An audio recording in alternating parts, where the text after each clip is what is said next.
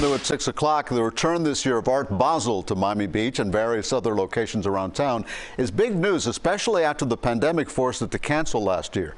The annual event puts us at the center of the art world, draws people from all over the world, and pumps millions of dollars into the economy. CBS 4's Hank Tester takes a closer look. It is the annual apex of the South Florida art scene. Art Basel, the show of shows for international art galleries, high roller collectors, artists, and those that just love seeing great art.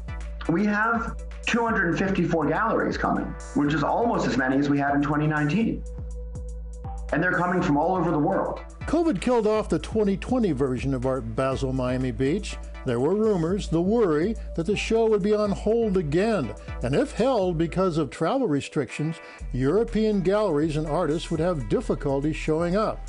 Well, just in time, the U.S. government announced that vaccinated Europeans can enter the U.S., that beginning November the 8th.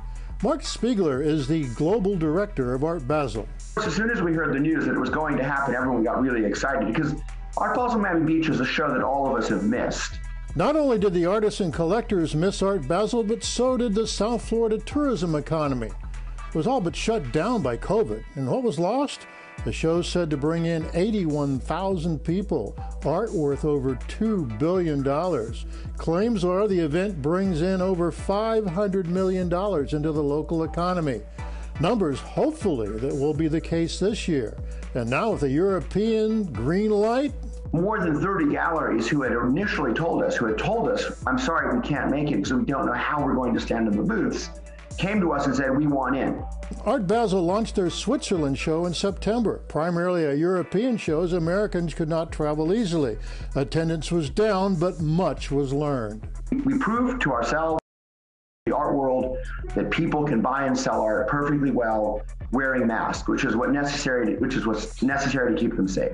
For the Miami show, which opens December 2nd, all involved, including the general public, will have to be tested or vaccinated. Masks required. Looking forward to Miami with the Swiss show now in the books. And it's an amazing thing to see people you haven't seen for a year and a half, for 2 years, to see art again at scale, to see great artists from all over the world, to see their work. And I think people should be excited. I think people should be giddy. We have a lot to look forward to. How close did Art Basel come to being canceled? I'm told they always held out hope, but it was not until they saw the vaccination numbers go up. And they were pretty sure then that the show would go on. And so it is. I'm Hank Tester, CBS 4 News.